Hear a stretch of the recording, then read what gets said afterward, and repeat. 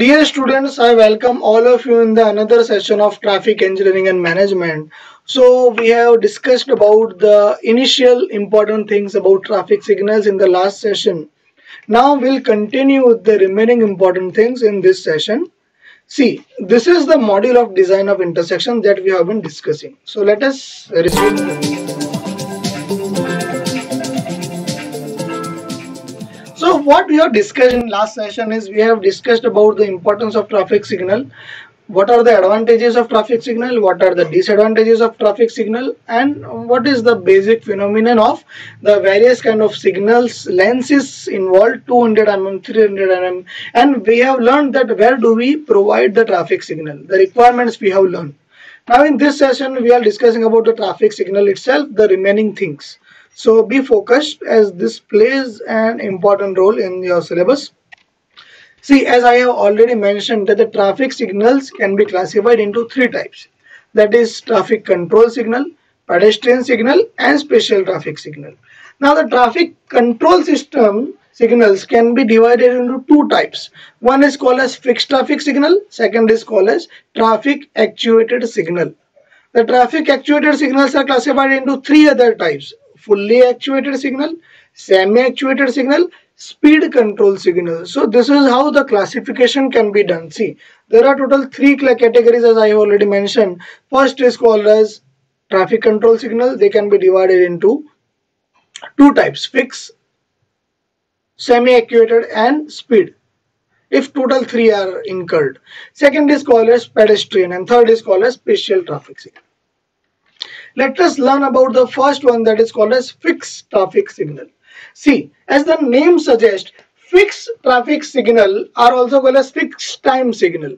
And in this signal, the signals are set to repeat the cycle of red, amber and green light at the particular fixed period.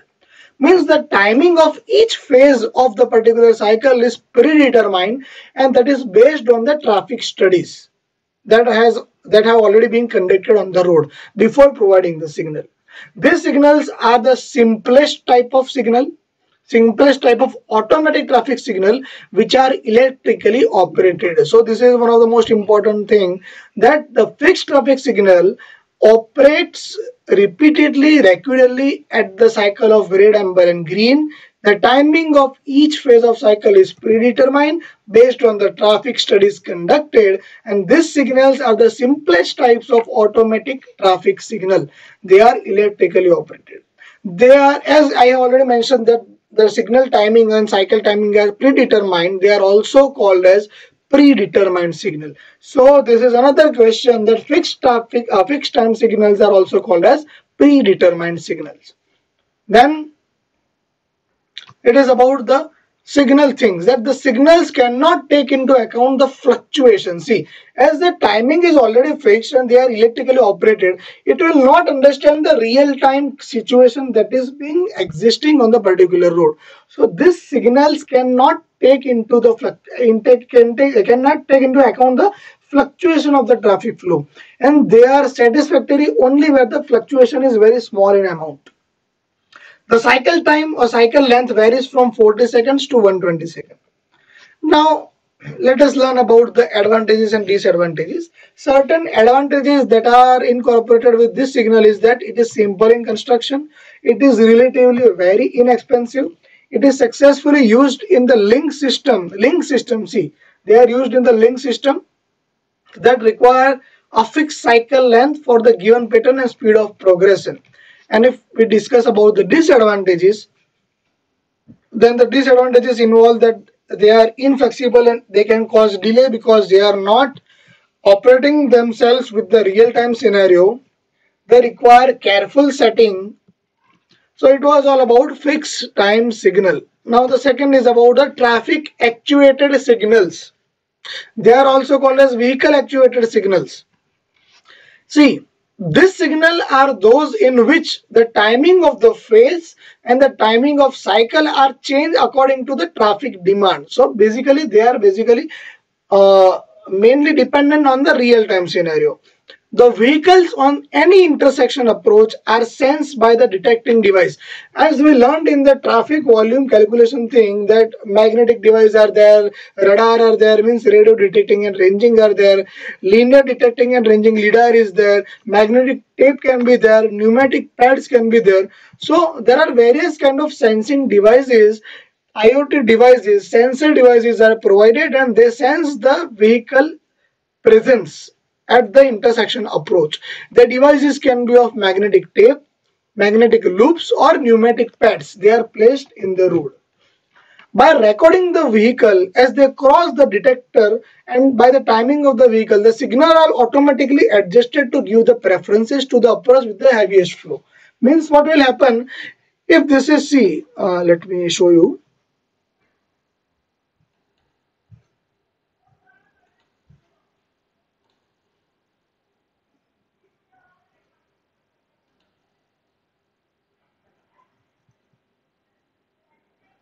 See. See if this is the crossroad and this is where the signal is. Sorry, this is where the signal is. So what signal will do, that if the signal sense that okay, from this movement the vehicle are in heavy flow and from this the vehicles are in lighter flow, then it will adjust the cycle of red, green and amber according to the requirement, according to traffic demand. Let us learn about the advantages that are associated with this, that it reduces the delay, it increases the capacity, they are adaptable to the short time fluctuation in the traffic, they provide continuous operation under low volume conditions, and they are most efficient for isolated intersections. So these are certain advantages that are associated with the traffic actuated signals. If we discuss about the disadvantages, then let me tell you that they are uneconomical. They require 2 to 3 times cost of the fixed time signal because the sensors are there. The cost of sensors is involved. They are costly detectors and difficult to maintain, complicated than the fixed time signal. If we discuss about the types of this kind of signal, then that involve fully actuated and semi-actuated. Now, what is the meaning of fully actuated? So these are having detectors located on the each approach. So at the four kind of approach at the crossing, at each approach the detectors are provided. They assign the right of way to the various traffic movement based on the demand. And the second is of semi-actuated signal.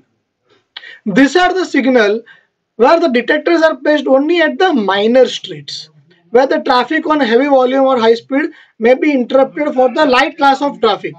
These are called as semi-actuated traffic signal, and they are often installed at this particular moment. So it is about that particular. Now let us discuss about the signal terminologies. See, these are various kind of signal terminologies that we have to understand, that the period of time required for one complete sequence of the signal indication, one complete sequence of signal indication is called as signal cycle. Red, green and amber. Then the green phase. The duration of stop phase is the red phase, and the duration of go phase, means green second time, is called as green phase. So the duration till which you have to stop your vehicle is called as red phase. The duration during which you are instructed or you are permitted to cross to proceed is called as green phase. Then what is called as cycle time or cycle length? So let me tell you that the time required for one complete signal sequence of indication is called as cycle time. It is also called a signal cycle, that we have already learned as the first definition. It depends upon two things. First is it depends upon the volume of traffic at the approaches, and it also depends upon the width of the road and intersection. It is denoted by C. Then comes the definition of interval. Now, what is interval? Interval is the thing that indicates the change from one stage to another. See, there are two various stages of interval are there. One is called as clearance amber interval and another is called as initial amber interval. Clearance amber interval is called as amber time, means the time during which the amber is indicated. It indicates the interval between the green and the red signal. normally has the value of 3 to 6 seconds. You might have observed about 5 seconds. So this is called as clearance ember interval or ember time. Then the red ember interval is the time that is provided after each ember interval. Means initial ember interval is provided after each ember interval, indicating that a period during which the signal phases show red and used for clearing of the vehicles. Means if green is gone and if the red is there for few seconds, then that will be called as initial ember interval. And the interval, it is also called as the interval between red and green signal. So these are various kind of terminologies that we have learned. One is called as signal time, second is called as the green phase, third is called as red phase, fourth is called as cycle time or time cycle or signal length, fifth is called as interval, sixth is called as clearance ember interval, sixth is called as initial ember interval, and the last one is about the criteria of that. Let us discuss about the types of traffic signal. But before that, there are various signal terminologies that are related with the types of traffic signal are that the green interval. What is the meaning of green interval that is given in your book is that green interval is the green indication for the particular movement. It is as easy as that. It is very easy to remember. It is the actual duration the green light of the traffic signal is turned on. It is called as G1. Then second is called as red interval. See, it is the red indication for the particular movement. It is the actual duration the red light of a signal is turned on. It is denoted by R1. Third is called as phase. See, phase is the green interval plus change and clearance interval that follow it. And the fourth is called as lost time. The lost time is the time that indicates the time during which intersection is not effectively utilized by any of the movement. So these are the discussion of the various kind of terminologies. I hope you have understood the concept thoroughly. Thank you.